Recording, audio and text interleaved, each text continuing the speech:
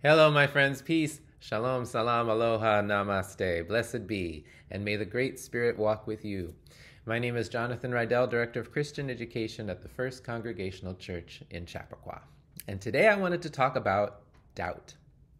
Doubt is a feeling of uncertainty, like something is wrong or may not be true, or a fear that you are wrong.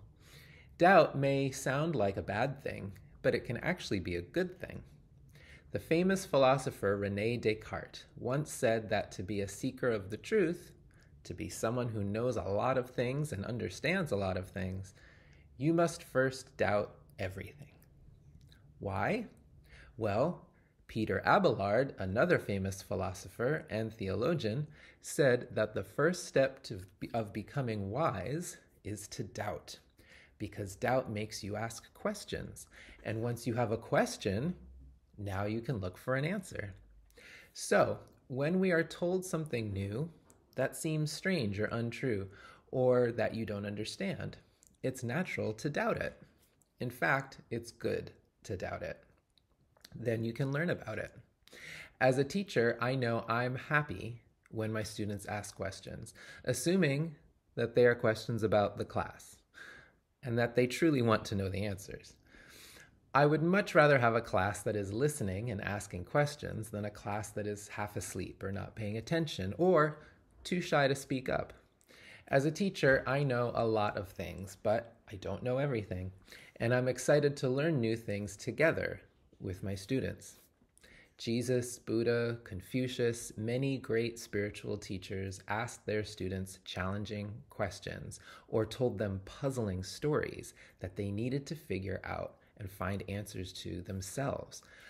No student was expected to have all the answers, and no student was expected to figure everything out right away. They had to sit in doubt and figure things out slowly for themselves. Sometimes even the teachers didn't have the exact answers, but were able to help students understand the world better. This is where faith comes in. Sometimes when we don't know if something is true, but we know it's important, we simply have to have faith in it until we can figure it out. We can't always know how something works. Sometimes we just have to trust that it does. How do bumblebees fly with those tiny little wings? I don't know, but they do. I'd like to know, but I can also fall asleep at night knowing that all the bees of the world are flying around just fine without me understanding how it works. I'm just happy they're helping the flowers grow and making honey. Maybe we all need a good balance of doubt and faith. The philosopher, another one, Khalil Gibran, said that doubt and faith are like twins. And remember, just because you doubt something doesn't mean you still can't love it. All right, my children, have a beautiful week, and I'll see you next time.